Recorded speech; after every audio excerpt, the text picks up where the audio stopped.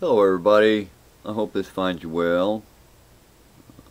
Try to film this with the beautiful glow of the morning coming in the window. This is a video response to a video, I'll show the link below. Lorelei, I believe is how it's said, it's the name of the channel. She asked questions. I found them interesting. Kind of had a laugh about some of it because the question, if you had a chance, I think it basically sums up, if you had a chance to ask God a question, I don't know specific God she was talking about. Let's just say God of the Bible, since that's the one I follow. If you had a chance to ask a question, what would it be? What would you ask the great creator, divine creator? What would you ask him? Of course, I believe that Lorelei is I'm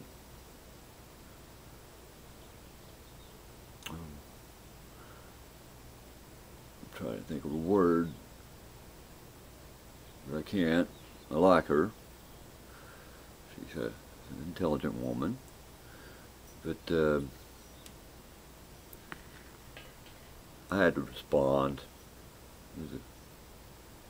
I'm a little joker, Said he already answered my questions.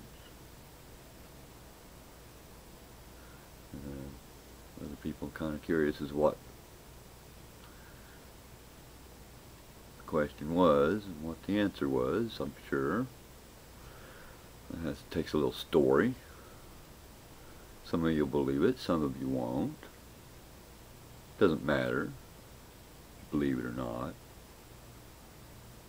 But I did get a chance to ask the Great Spirit some questions and got answers. I'm not going to go into how I got to that position. Just say, for the most part of my life, I was an unbeliever. Actually, I would say I hated the whole God thing.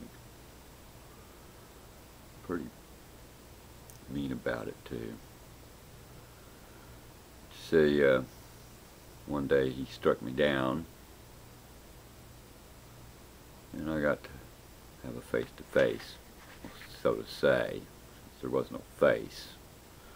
I had outer body experience, you might say. Near-death experience, some call it. But my first question was, where were you when I needed you, when I called for you? His answer was right there with you. Obvious what the next question was, and why didn't you do anything? Well, the answer then was a surprise, and it was you lived through it, didn't you? You got through that hard time, didn't you?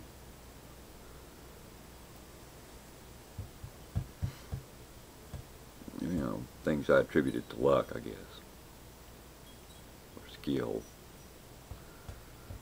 which he informed me he gave me. Gifts. He was kind of upset that I used them wrong. I didn't ask him why I was in hell, where I went with my near-death experience. He pulled me out.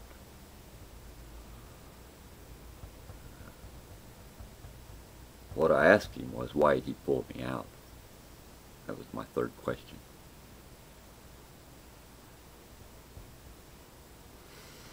His answer was, I'm not finished with you yet.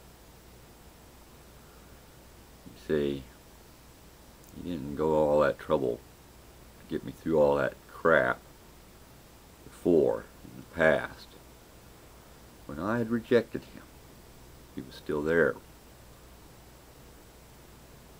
I'm telling you how many times. See, I was one of those fools that liked to rush in.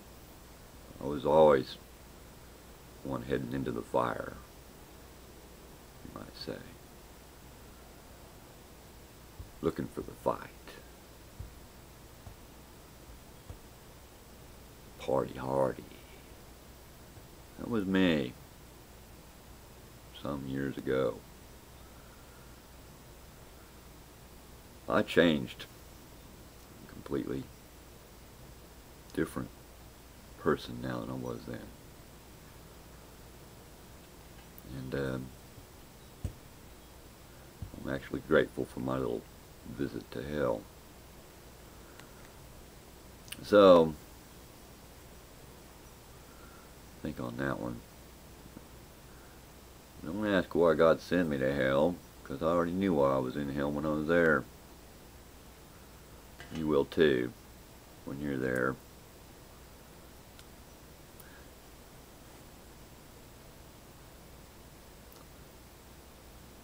Who are we? The clay.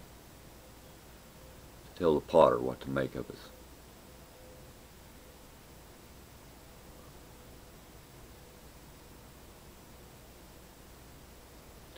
He can make a new vessel of you, as he did of me. And you will no longer have to fear death, and not fearing death will be able to live a more abundant and freer life, because only the brave are free. I know you're scared. Courage is doing it even when you're afraid. It gets better.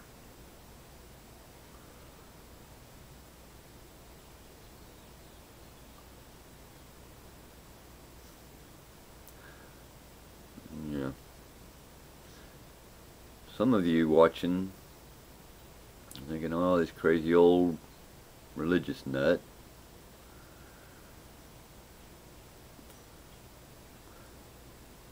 I bet I know what you said the moment you decided not to believe in God. Not all of you, but some of you. There was this moment in your life when you said in your mind, or even to someone else, God, if there's a God, he says this is wrong, what I'm doing, then fucking. Thinking to yourself, remember back, I think you remember that moment.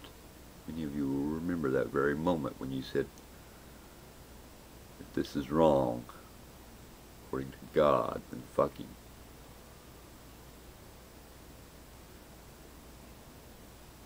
You are probably on the same list I was on. You can be saved, you know. Hopefully you won't have to go through what I did to get it. Know that he was there when you called on him. He just didn't do what you wanted. Because God does not want spoiled children. He wants overcomers. And life is a forge. All these hardships are forging us, creating something better, stronger, purer.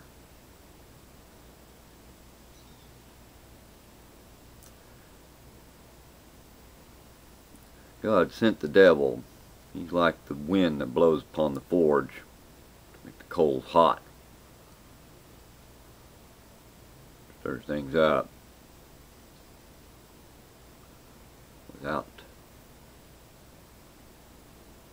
that which is there to overcome, you will not be overcomers, will you?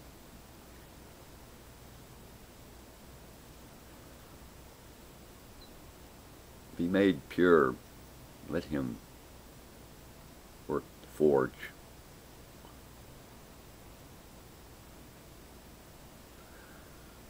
I will pray for you, all of you, and I send you my love.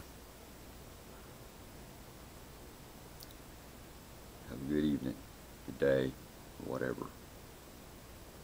Blessings all.